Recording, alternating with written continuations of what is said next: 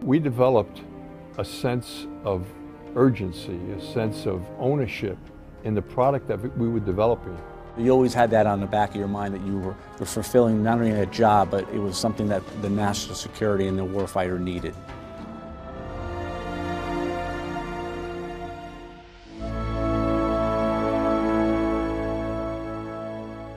At that time, the Berlin Wall was still there, and the Russian airplanes were far exceeding our airplanes, so we needed an airplane to beat the Russians. We were at a point in the world whereby everything was getting to be parity. In other words, air superiority was not enough, it was air dominance. So this was the turn at this point in time to say, I need a new fighter, a replacement for the F-15. We had a requirement to make the F-119 practically invisible to the radar, and at the same time provide an afterburning engine that produced 35,000 pounds of thrust so that the F-22 could accelerate faster than any other airplane on the planet. And that had never been done before. We were running an engine that had a temperature environment that we had never designed to. We were working with materials that we were developing. We were developing unique coatings for the engines. The thrust vectoring capability that the nozzle brings and the integration of that into the F-22. Prior to that, the engine just pushed the airplane around. With the F-22, it became an integral part of the flight control system. This was so new and so different that it became exciting. And the plans and the thought process from top management all the way down to the floor, there was a beehive of activity that was really contagious.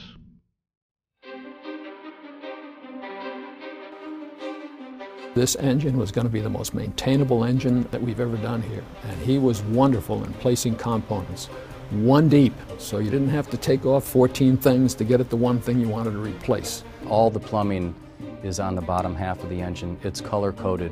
It takes only 6 hand tools to work on this F-119 engine, and it comes apart very cleanly in modules. Frank would demonstrate that in a frontline scenario where you are threatened by chemical or germ warfare, you could, in the hazmat gear, maintain the engine on the externals with the 6 wrenches, remove hardware, put it back on. There are countless airmen that I talk to all the time that owe a debt of gratitude to Frank because of the way he designed this engine.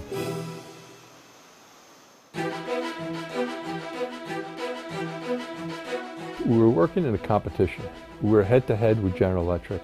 We had to prove to the Air Force and the government that, in fact, Pratt Whitney was the right choice to make. Everybody was watching that competition at Pratt Whitney. And so you'd hear about how we were doing at flight test and how the GE engine was doing. And, you know, they had issues with their engine. I said, the competition's very difficult, but we can do it. They brought us out to the tent in front of the building, and John, you know, we were all out there, and we did not know, we literally did not know if we had won or lost.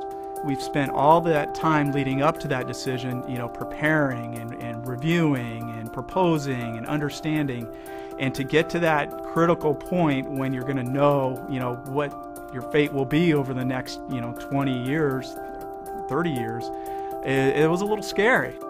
We won the honor to power the ATF. I can't describe to you how happy people were. Because you have to understand, this thing started in the early 80s. You had to sacrifice lots of things. You know, time with your family. A lot of personal things went by the wayside in order to focus to make this program, this product, a success. You know, people were crying. They were so happy. It was a great day. They made the announcement. It still chokes me up, by the way. Place went wild. Absolutely. Hugging, kissing, wow. I remember the next day driving onto the campus, and a banner had been put up over the entrance saying, welcome to F-119 fighter engine country. And, you know, I think everybody felt a lot of pride as we went under that banner.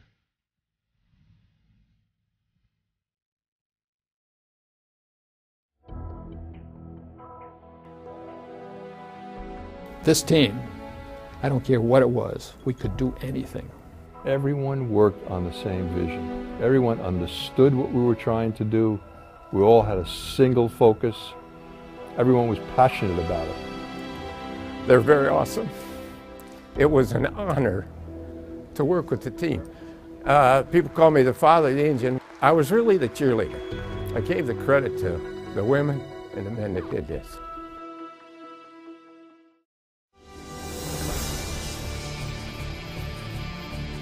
For an engine manufacturer, we always hold our breath on the first flight. But the airplane took off without flaw, and there was elation by all the people that were gathered.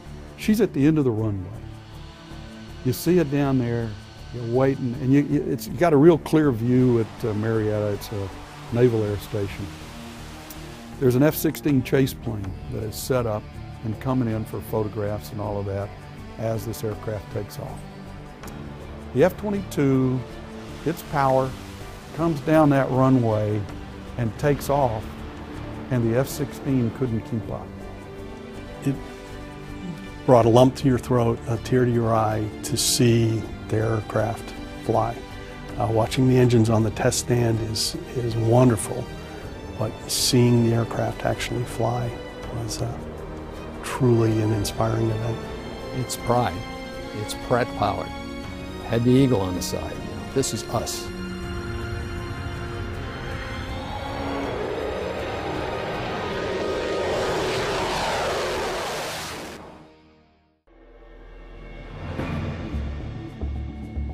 First flight, was a big milestone. Very proud of that. The first production engine delivery was a big milestone. Initial service release was a key milestone. We were essentially done with development. We were ready to proceed into full rate production. You validate the engine, you test the engine, and the F-119 was tested arguably more than any other engine that I've been affiliated with, and I've been around a lot of development programs.